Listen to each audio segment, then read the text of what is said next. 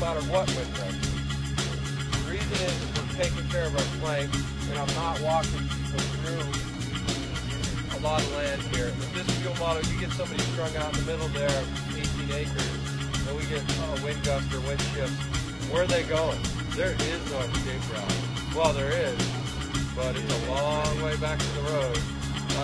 I like to keep it peripheral, and then when we want to get something out there, I'm not saying I might say, hey Devin, would you run it towards you there and ring fire to get some heat there, chuck some fuses, spin flare if we had it, but you still get most of your work today is going to be on these stupid flanks. The easy part is the head fire in the middle. That's going to go real quick. So I would spend more time on my mapping to show the detailed procedure, how we're going to flank this thing, secure it, and then maybe draw a picture of a Mara pistol in the middle. So, you know what I mean? To know that we're going to add heat in the middle to get the middle to burn instead of sending bodies in there. Does that make sense?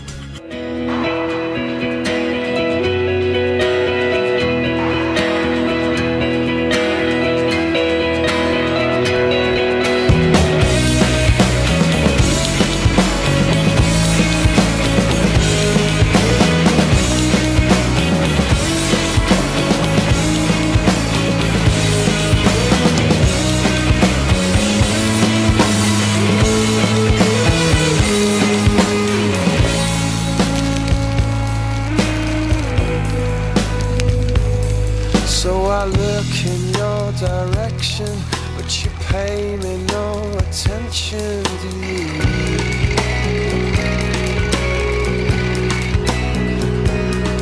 I know you don't listen to me, 'cause you say you see straight through me, don't you?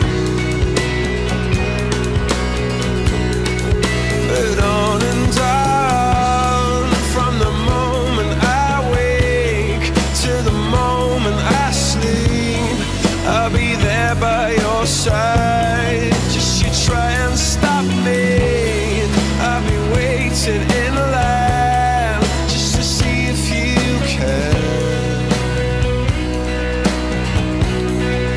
Oh,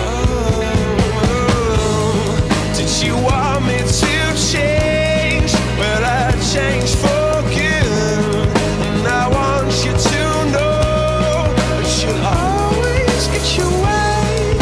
I wanted to say, don't you shiver?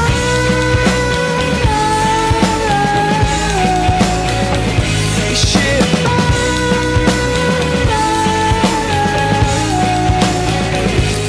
Sing it out.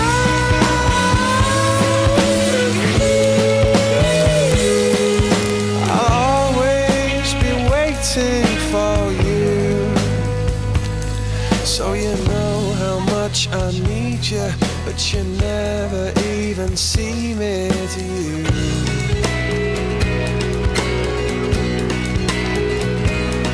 And is this my fault?